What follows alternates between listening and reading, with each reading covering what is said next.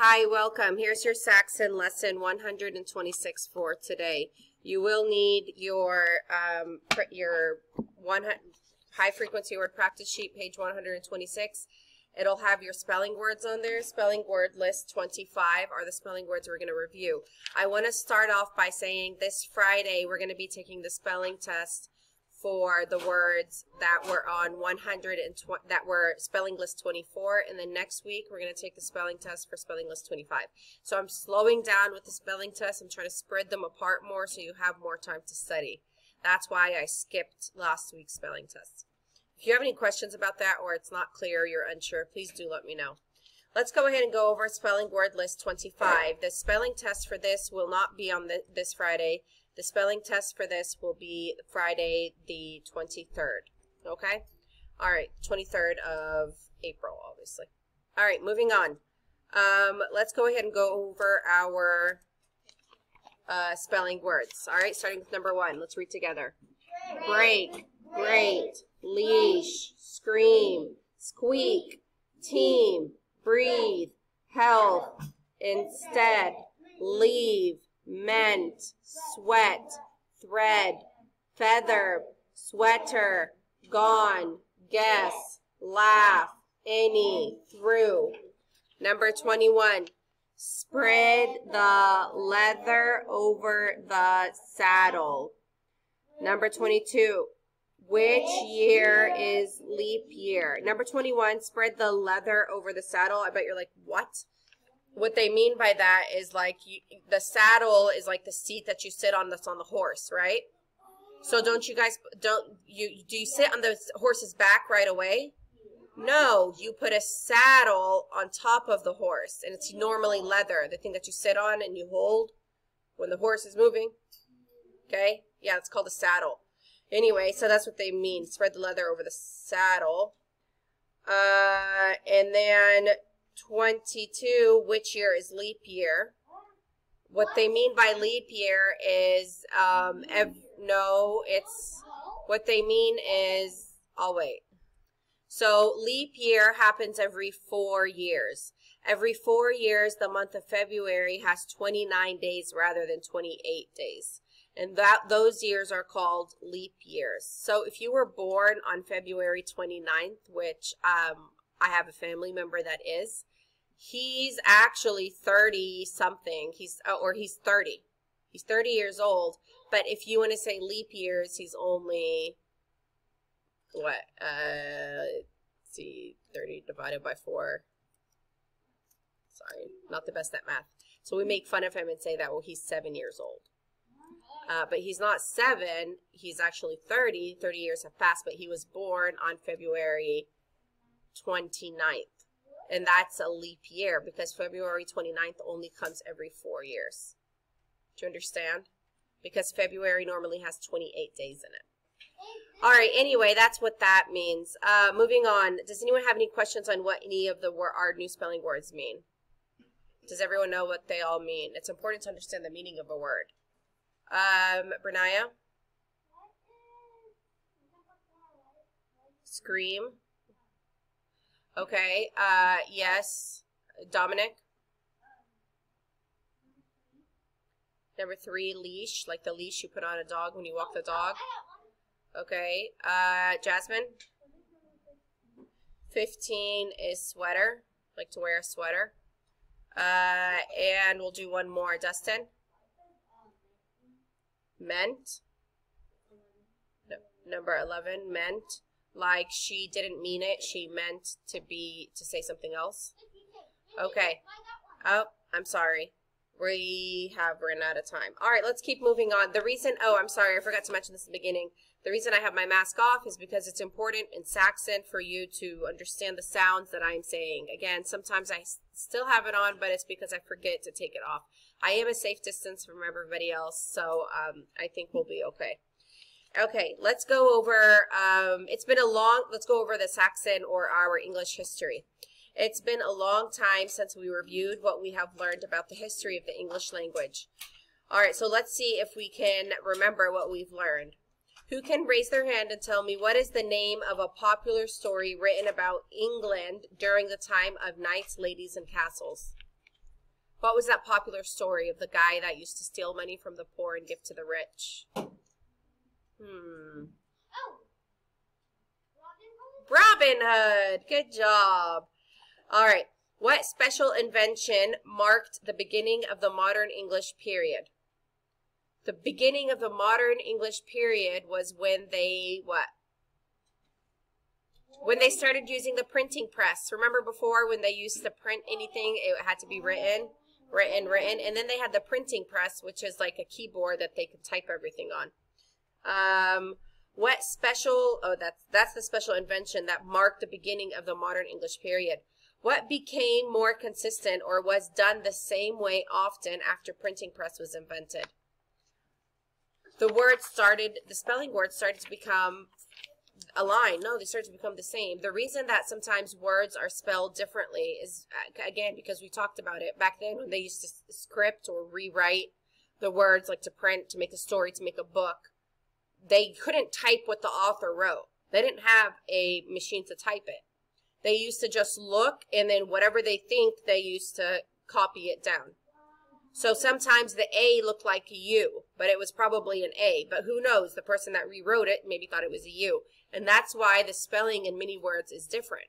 But after they had the printing press, then the spelling words all start to become the same because it's all printed on a keyboard. It's easier to read. It's not, oh, this person's handwriting's sloppy, I can't read it. Do you understand? Okay. Does anyone remember how many long vowel sounds there are during the time of Geoffrey Chaucer? I don't think we talked about him. We have only learned 5 vowel sounds, but back then they said that there were 7. What? I did. I told you in the beginning, right? I thought so. How did the explorers on the ships that visited other countries change our language? How did they change our language?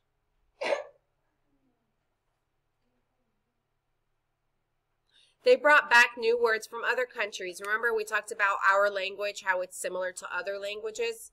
Because they brought back those words from other countries, like in Italy, how they brought back pasta and spaghetti and all of those words, and now they're part of the English language, right?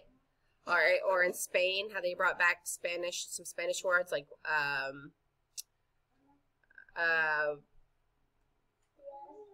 baño, which is bathroom. Well, I guess I messed up.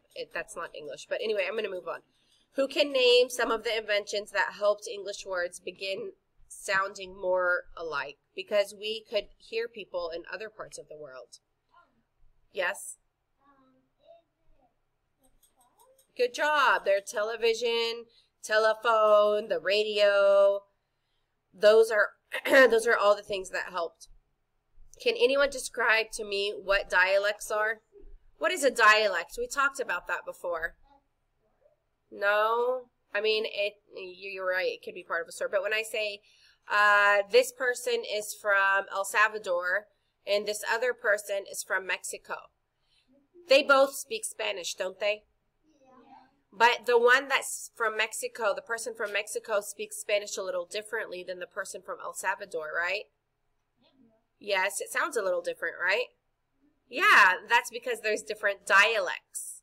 It's the same language, but it's a different dialect. It sounds differently. Let's bring it closer to home. Let's say English. The people from London, do they speak English? Yes. Yes, they do. They talk like this. Can you understand me? Yes. Okay. I'm sorry. My impersonation is horrible. But they are speaking English. But do they sound the same as our English? No, because the dialect is different. The way the words sound is different, right? All right. Where in America would you notice a big difference in dialects? If I was going to, remember we talked about this, if I was going to compare the states in America with each other, what 2 states would be a big difference in the way we speak? What do we say in Texas that you probably don't say in New York? Y'all. Very good. Y'all. In the South, we speak a lot different than they speak up in the North. The difference between the North and the South, like New York and Texas. All right. From what language did we get the word umbrella in carnival? Umbrella and carnival came from the Italian language. All right, what other words came from the Italian language? We talked about it a minute ago. Bandit, piano, pizza, pepperoni, lasagna, spaghetti, all of those words are Italian words. Where did the words moccasin and teepee come from? Who uses teepees? Who builds? Good job. Who? No. Native Americans, the Indians. The Native Americans, they used to make teepees, remember? Hello? Teepees are like the tents that look like this, and they have the wood, and then they have it all tied, and they have a cloth on top. That's called a teepee. Okay? They also have moccasins. Remember we said moccasins are the shoes that they wear? Okay. Can you name other words that came from the Native American language? Pueblo? No, not ringing a bell? Okay, we'll stop there. All right, let's go ahead and review our letter cards, picture cards, and sight word cards. Are you ready? Let's start with our letter cards. Go ahead. Diagram A-G, diagram E-H, diagram A-A, ghost letter diagram K-N, ghost letter diagram G-N, ghost letter diagram W-R, diphthong diagram O-U, diphthong diagram O-W. Diagram A-I, diagram A-Y, diphthong O-I, diphthong O-Y, triagram I-G-H, triagram C-H, C-G, triagram U-G-E. Final stable syllable.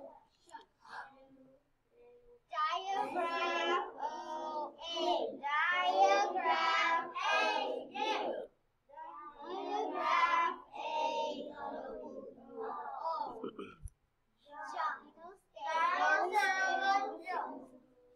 Final stable syllable shun. Final stable syllable shun. Diagraph E-W. Diagram E-W. Go ahead. What is it? Diagram E-Y. Diagraph U-E. A. Final stable syllable T-I-O. No, it's shus. Final stable syllable shus. Final stable. Syllable shush. Diagram E-I. Diagram I-E. Quadrigraph E-I-G-H. Final stable syllable ter. Very good. You guys are kind of rough on those though. You have to make sure that you're listening when I go over these picture cards. Are you ready? Yes. Cry I. Cry I. Candy E. Candy E. Ring ng. Ring. Phone F. Phone. Leaf E. Leaf E. Thread E. Thread E. Steak A. Steak A. Knot N. Not N. Gnat N. Nat N. Wreath Reef Mouse Ow. Mouse Ow. Soup Oo. Soup Oo. Cow Ow. Cow Ow. Bow O. Bow O. Rain A. Rain A. Hay A. Hay A. I need everyone's eyes up here when I'm doing this. When I was grading your Saxon test, most of you guys did really bad on the coding part. You're having a hard time coding second grade. We have a problem. You have to make sure you are looking at the words so you can see how they are coded. That's kind of the whole point. Your eyes are looking up here, Miss Bernaya. Are you ready? Hey A. Hay A. Circles. Circles. Oil Oi. Oil Oil. Toy Oi. Toy Oil. Light Eye. Light Eye. Patch Ch. Patch. Giraffe J. Giraffe. Bridge J. Bridge. Lotion, shun. Lotion, shun. Soap, o. Soap, o. Did you not hear me the first time? That's a lap. Faucet, ah. Faucet, ah. Straw, ah. Straw, ah. Wallet, ah. Wallet, ah. Sponge, Sponge, Mission, shun. Mission, shun. Television, jun. Television, jun. Cashew, ew. Cashew, ew. Key, e. Key, e. Glue, ooh. Blue, ooh. Banana, Banana, Nutritious, shus. Nutritious, shun. Delicious, shus. Delicious, shun. Pie, I. Pie, Shield, e. Shield, e. Receipt, e. Receipt, e. Veil, ale. Veil, a. No, sorry. Veil, a. Veil, a. Slay, a. Slay, a. Picture, chur. Picture, chur. Very good. All right. All right, let's go over our sight word cards. You ready? Yes. Read.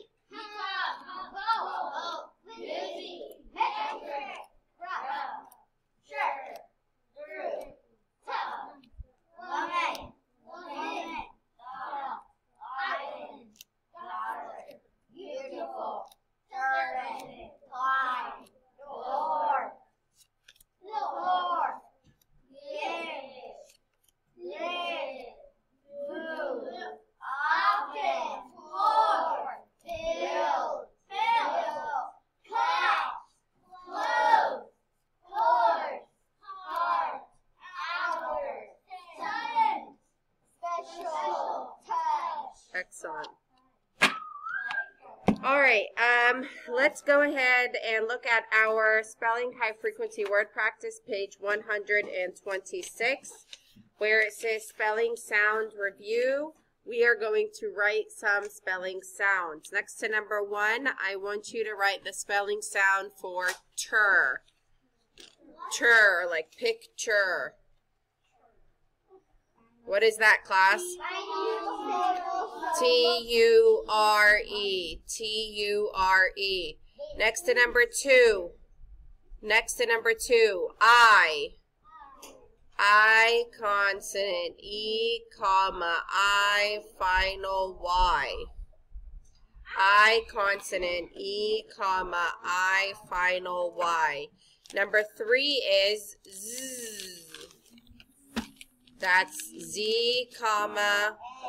Excellent. Good job. Number 4 is O. O consonant. E, comma. O final. O, W. O. O consonant. E, comma. O final. O, W. Number 4. Number 5. Television, jun.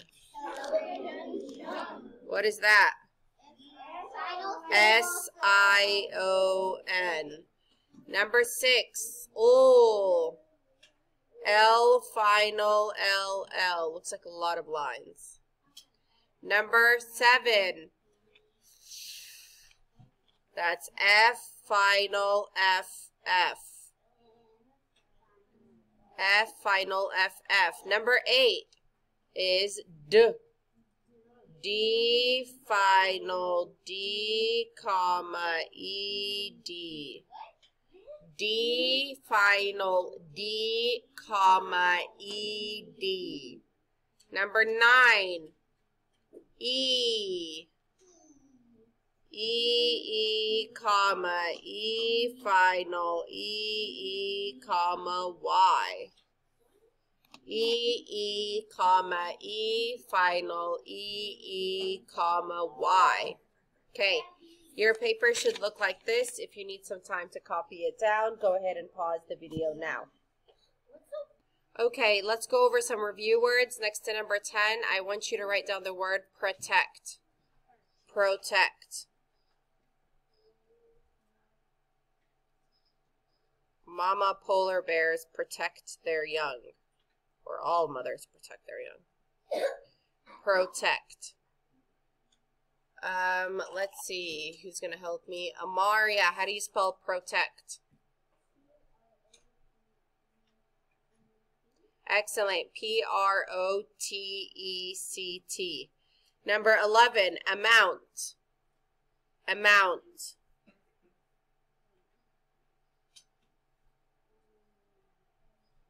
Amount.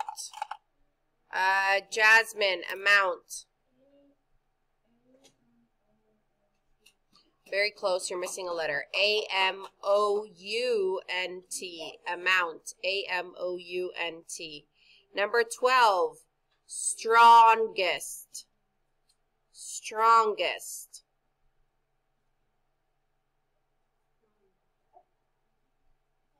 Strongest. JC.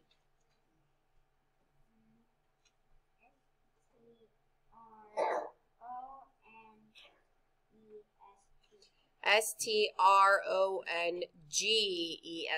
Strong, and then add est to the end. Strongest.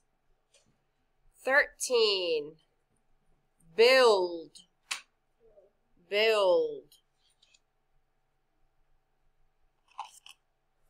Leah, build. Close, you're missing a letter. Christian? Good job, Christian. B-U-I-L-D. Good job. B-U-I-L-D. Number 14. Built. Now it's not build, it's built. She built a sandcastle. Built. Like in the past. All right. Christian, built. Good. You just changed the D to a T. B-U-I-L-T. Built. 15. Clothes. Clothes. Jacob Haney. Clothes. Excellent. Who did I call someone? Oh, Haney. Clothes.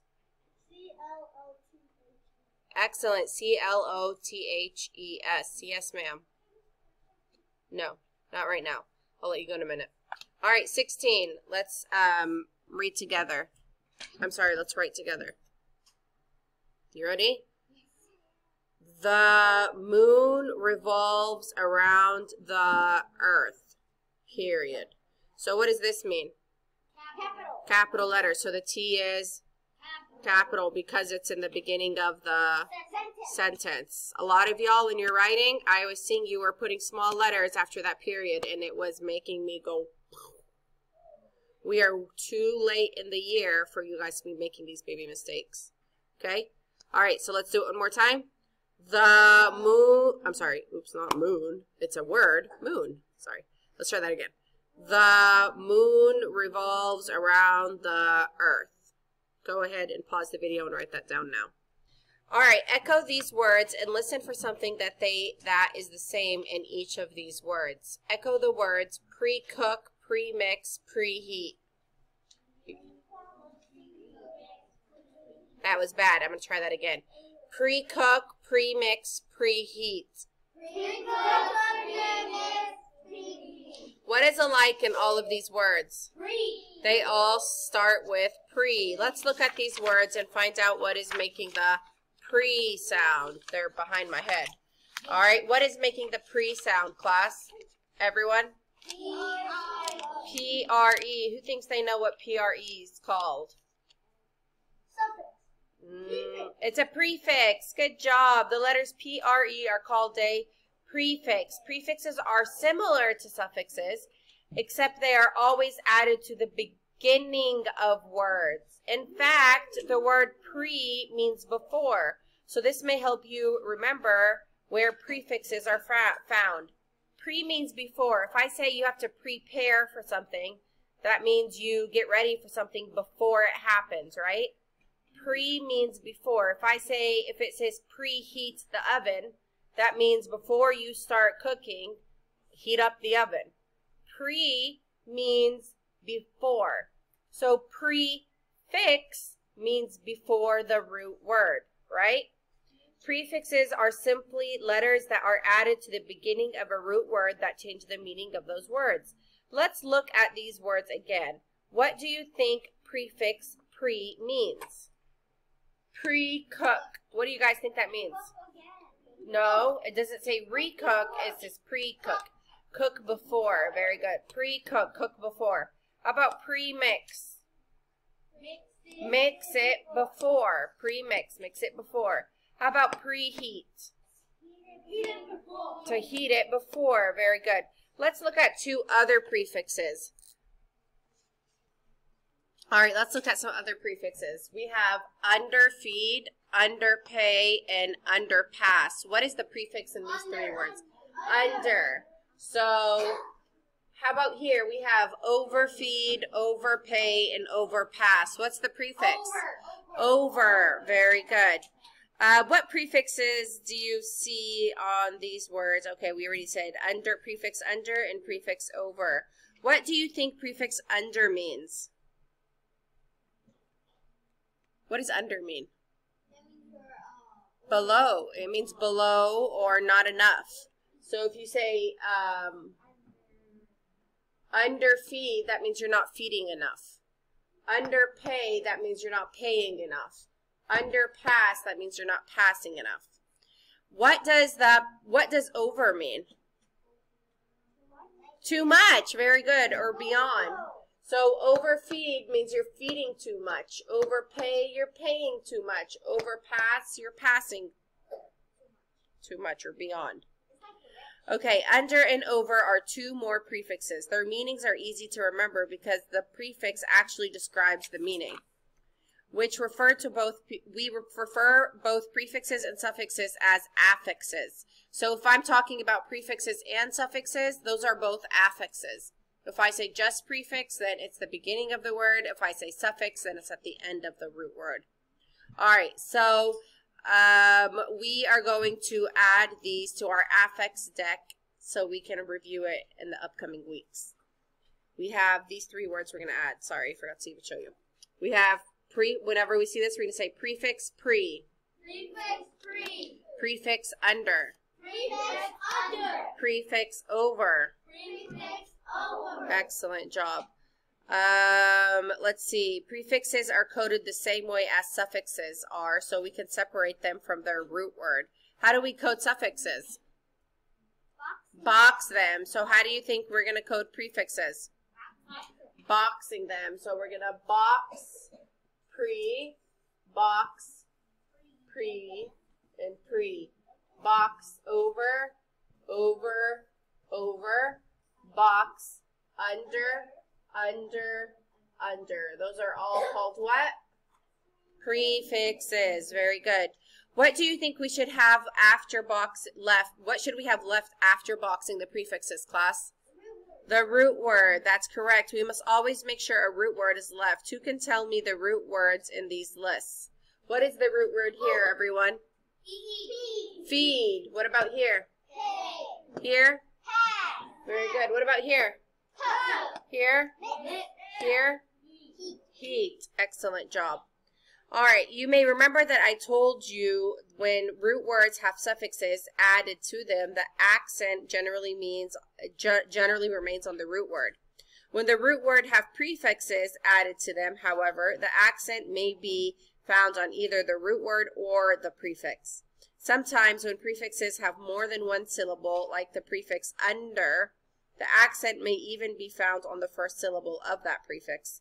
This means that when you see a word with a prefix, you just have to try the accent on various syllables and see which one sounds right. Let's see if we can accent these words. Underfeed. Where do you guys think the accent goes? After. Underfeed. How about here? Underpay. Underpass. Okay, we'll stop there. All right, now we're going to spell some words that have prefixes that we learned. We'll use the practice sheets again. Look at the back of your practice sheet and find number 1. I want us to spell the word oversleep on the line. You're going to write oversleep next to number 1 on the back. Oversleep. Class, how do you spell oversleep?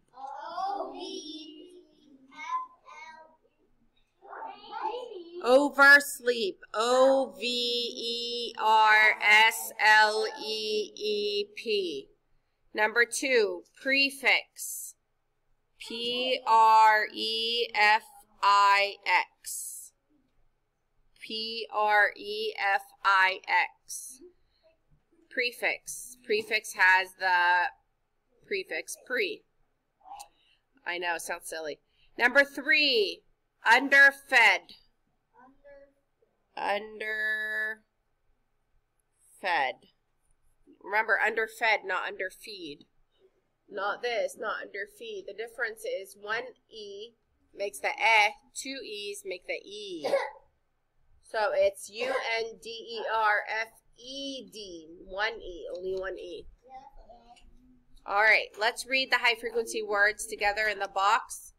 Our, your, won't, would, heart, touch, special, science. The first hour is H-O-U-R. It sounds like our class, like a group of people. But it's not. It's spelled H-O-U-R, which is like the hour, the telling time hour.